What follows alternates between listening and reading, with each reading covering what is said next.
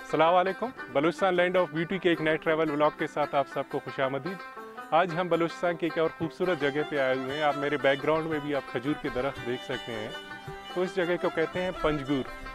आज का हमारा पूरा ट्रैवल व्लॉग होगा वो पंजगुर के बारे में होगा। यहाँ के जो 5 जो कब्रें हैं या 5 जो यहाँ पे गुंबद हैं वहाँ पे जाएंगे, जिसकी वजह से इसका नाम पड़ा हुआ है पंजगुर।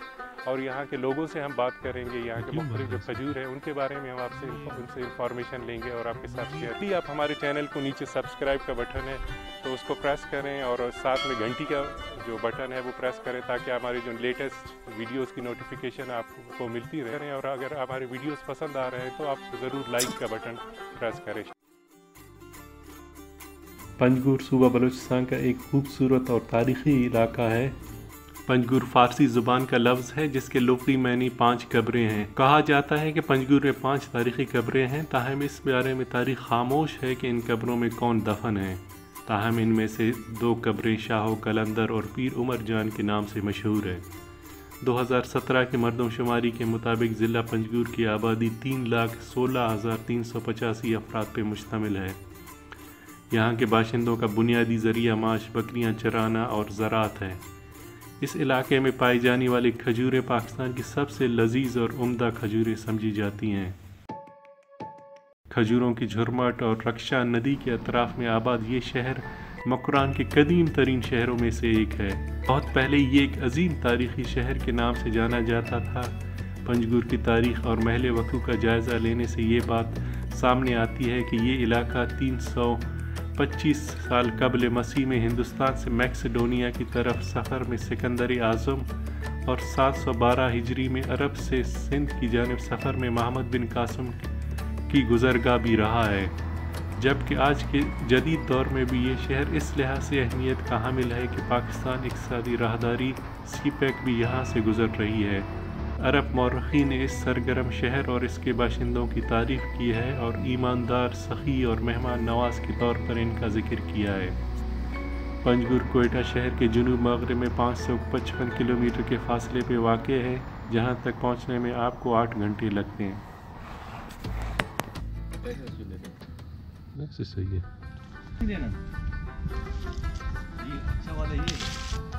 खोल देता हूँ। ये क्यों बांधा इसके ऊपर? ये मुर्गियाँ क्या कहते हैं, चिड़िया वगैरह नीचे होती हैं। बस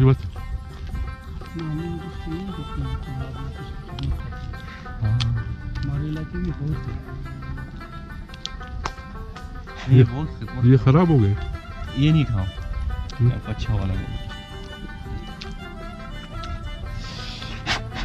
ये ले। अच्छा, खजूर को धोते हैं नहीं ऐसे, ये याद रखें। ये खुद एंटीसेप्टिक होता है, इस पर जरासीम नहीं बैठ सकते।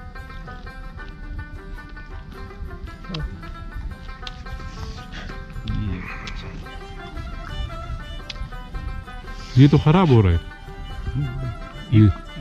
ये कुछ खराब हो जाते हैं क्योंकि अभी उसका टाइम तो गुजर चुका है। ये आ गया भाई। चुमाचिया है रे, चीना में थे या सालार है या अब्दुल्ला, सालार अब्दुल्ला। यहाँ तारीख़ी किलों और पुरानी कब्रों के आसार मौजूद हैं, ताहम अदम तवज्जो के बायस इस शहर के तारीख़ी मकामात मादूम होते जा रहे हैं। अब हम शाह कलंदर की मज़ार की तरफ जा रहे हैं, जो कि शहर से 20 मिनट की मुसाफत पे वाक़ है। तंग गलियों से होते हुए आप मज़ार तक पहुंचते हैं। अगर आप पहली दफ़ा सफ़र कर रहे हैं तो मकामी अफराद से ज़रूर मदद हासिल करें। अभी हम यहाँ पे आए हुए हैं, जो पंजगुर का कदीमी कब्रिस्तान है वहाँ पे आए हुए हैं। यहाँ पे एक मज़ार है जिसको शाह कलंदर का मज़ार कहते हैं। तो आप ये सराउंडिंग में देख सकते हो, यहाँ का पुराना पंजगुर का कब्रिस्तान है। तो इसके यहाँ पे एक टीले के ऊपर ये मज़ार है बना हुआ है। ये तो अगर हम इसको खोलें तो अंदर इसका वो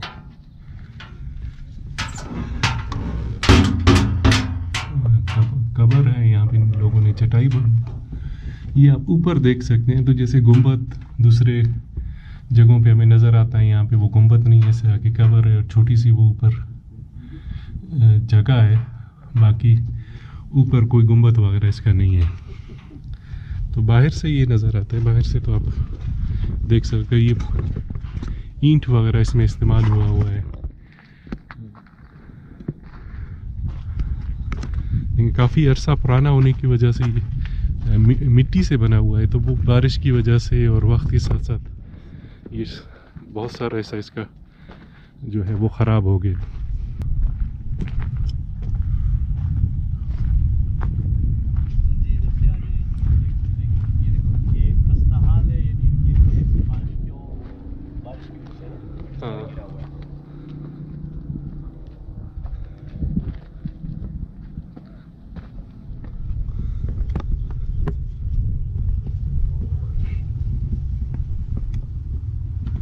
ये वो गुंबद के आसार ऊपर हम लोग अभी चढ़ के आए हैं, तो आप ये गुंबद का वो ऊपर वाला हिस्सा टूटा हुआ है, नीचे आप ये देख सकते हैं।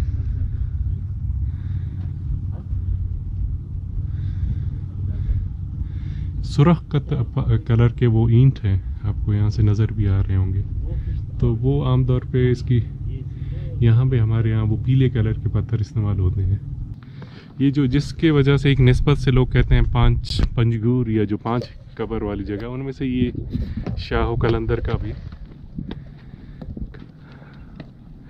जो मकबरा है या कबर है वो उसमें शामिल है। तो अब हम आपको यहाँ के एक और तारीख़ी और ख़ूबसूरत मज़ार पे ले जा रहे हैं, जो कि शाह कलंदर से 20 मिनट के मुसाफत पे वाक़ है। खुश दरिया के रास्ते से सफ़र करके आप मज़ार तक पहुँचते हैं। इस मज़ार की तारीख़ के बारे में किसी को मालूम नहीं। ये एक और आप पंजगुर का एक मज़ार देख सकते हैं, कब्र देख सकते हैं। ये कब्रिस्तान है और उसके साथ ये मज़ार है, और बैकग्राउंड में वो खजूर के दरख्त हैं।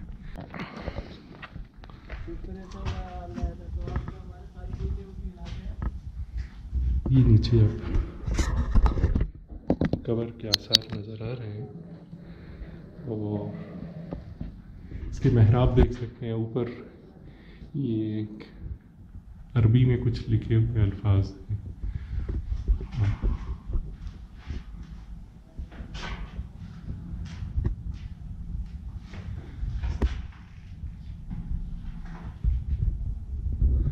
और ये इसका गुंबद देख सकते हैं उसको। ये अब कब्र जो है बीच पे सेंटर में है, तो ऐसा लग रहा है इसको किसी ने वो खोद दिया है, या जो ख़जाने के जो मतलाशी लोग हैं हमारे, तो उस ये आप साइड पे भी देख सकते हैं उसके फर्श के और निचले वाले हिस्से।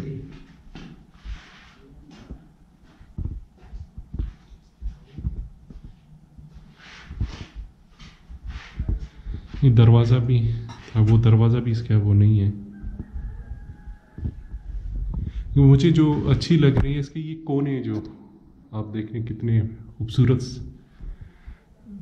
नक्शकारी किया हुआ है। डिज़ाइनिंग इसकी इतनी यूनिक सी है कि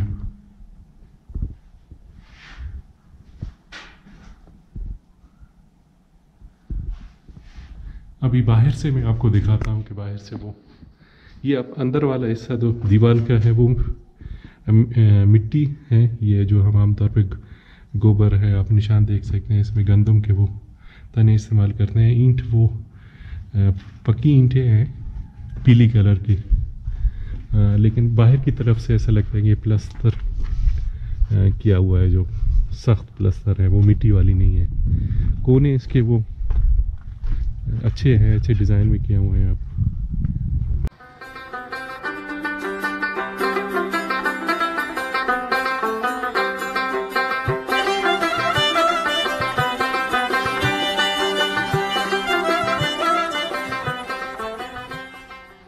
अभी हम जा रहे हैं, खजूरों के बागात हैं जो मशहूर है, जिसकी वजह से पंजगुर थोड़े से हम खजूरों के बारे में बताएंगे, यहाँ के बागात के बारे में बताएंगे, कोशिश करेंगे कुछ ड्रोन शॉट्स लेके आपके साथ शेयर करें।